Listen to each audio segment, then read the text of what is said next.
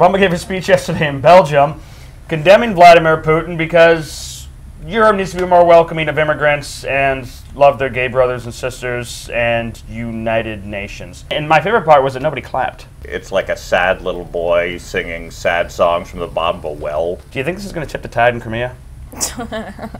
I mean, does anything Obama says anymore have any type of influence? You've got an entire long list of American presidents who fought the Cold War. In the minds of a lot of people, this is America versus Russia round 2. And I'm sorry, you are failing badly. When you think about this administration and its failures, I mean, the most recent one, you have Crimea, but before that, you have Fast and Furious, you have the gun walking scandal, you have the IRS scandal, you have the loss of Hoth to the empire, you have the destruction of Alderaan. That would have been so awesome if Putin had used snowtroopers and AT-ATs when he invaded Crimea. I don't think anyone would have had a problem with it at that point. I would have liked if he was shirtless on horseback. You know, he's kind of flabby. Okay, it's the Bachelorette.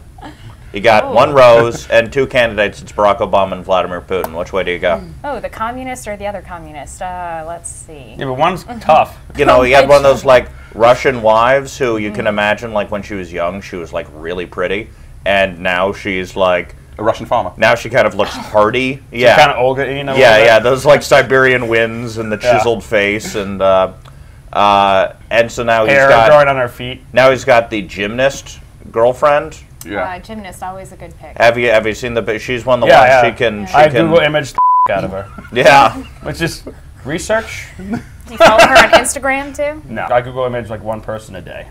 She's and I keep the window open, so I accidentally click on the tab when I'm at work, and I'm just like, hello.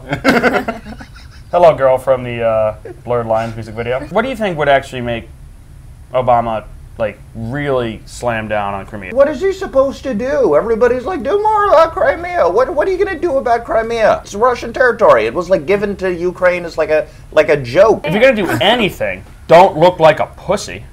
And he can't help it. Well, he shut off Putin's Netflix account. That's a start. And by the way, Obamacare is being advertised on The Onion, so I don't know which one's more a joke, healthcare.gov or The Onion. Oh, burn, son! That's why I was thinking a professional in here.